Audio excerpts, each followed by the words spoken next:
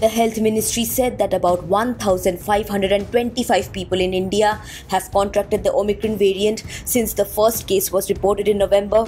Maharashtra and Delhi continue to be the worst hit states. So far, 560 people have recovered from the new strain. The country also reported a 21% jump in new COVID cases as it reported 27,553 infections today. The data showed that about 284 people died due to the virus during the period. India's COVID recovery rate currently stands at 98.27%. 145.44 crore vaccine doses have been administered so far. 23 states in India have reported the fast-spreading Omicron variant so far. Maharashtra, which has reported the most number of COVID-19 cases, has 460 Omicron cases, followed by Delhi with 351 infections. Gujarat reported 21 cases of the new strain in the last 24 hours and now has 136 cases.